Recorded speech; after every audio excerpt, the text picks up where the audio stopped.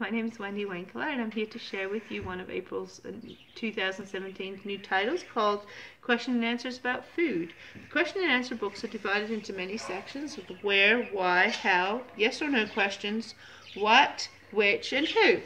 And this is the where page for this one. Where do animals get their food from?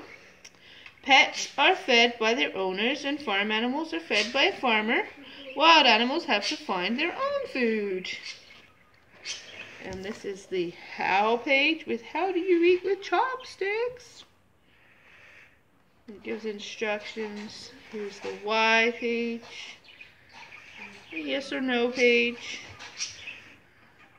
what, which, and finally the who page.